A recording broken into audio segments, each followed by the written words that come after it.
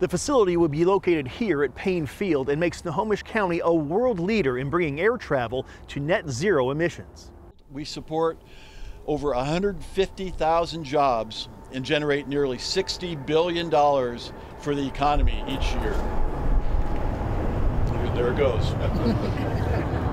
Along with jobs and revenue, aviation also brings about 2.5% of global greenhouse gases. The aviation industry has pledged to bring air travel to net zero emissions by 2050. That means changing the fuels airplanes burn. Right now, they run on petroleum-based fuels that pump more carbon into the environment, worsening climate change. But researchers at WSU are developing sustainable aviation fuels, or SAFs, made from everything from tree debris to plants and foods. With these fuels, you're recycling carbon that's already been emitted in the atmosphere. This is your conventional jet fuel. This is your liquid dinosaur right here. SAFs also burn much cleaner, a demonstration by a WSU researchers today. That's standard jet fuel on the left and SAF on the right.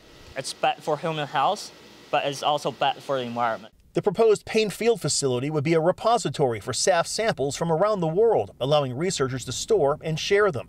Production methods would be refined and large-scale testing would be performed to ensure safety.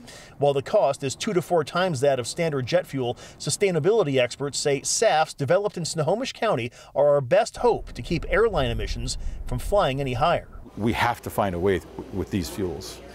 This is the approach.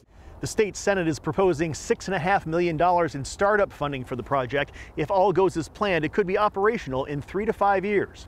At Paine Field, Eric Wilkinson, King 5 News.